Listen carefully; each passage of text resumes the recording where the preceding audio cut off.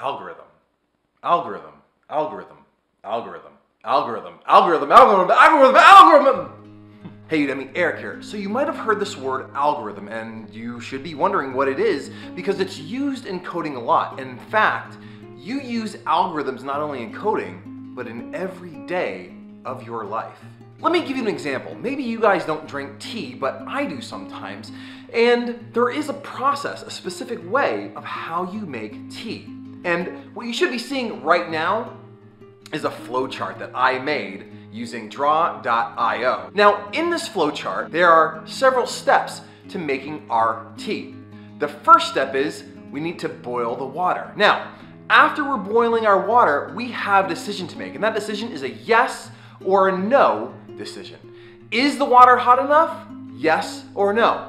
If the answer is no, what we do is go back to boiling the water. So maybe after a minute, is the water hot enough? No, the water's not hot enough. Is the water hot enough after 2 minutes? No, and so on and so forth, until we get a yes. Is the water hot enough? Yes, it is. Then we may make our tea. Take your tea out, put it in the cup, and let it steep. Now, of course, there are more steps to it, but when we're writing a program, we want to think simply. Another example comes from one of my favorite TV shows, The Big Bang Theory. You're just in time. I believe I've isolated the algorithm from making friends. Now, in this clip from The Big Bang Theory, Professor Sheldon Cooper is trying to get Kripke to become his friend. I'm sure not for a totally selfish reason. Let's watch the steps and see if it's any similar to our tea algorithm. It's a terrific book. I've distilled its essence into a simple flowchart that will guide me through the process. Perhaps the two of us might share a meal together. Yeah, I see. Well, then perhaps you'd have time for a hot beverage. Popular choices include tea, coffee, cocoa.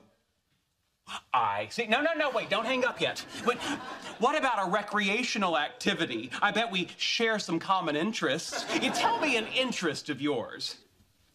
Really? On actual horses? Tell me another interest of yours. Oh, no, I'm sorry. I have no desire to get in the water till I absolutely have to. Tell me another interest of yours. Uh-oh, he's stuck in an infinite loop. I can fix it.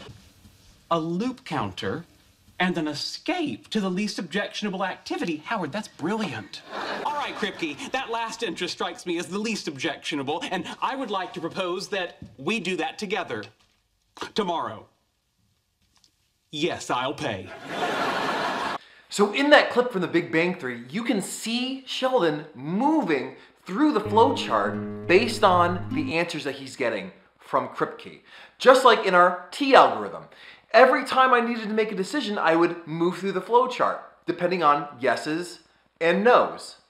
So here are the two algorithms. First, the friendship algorithm by Dr. Sheldon Cooper, which I'll put up on the screen and I'll actually link down to below.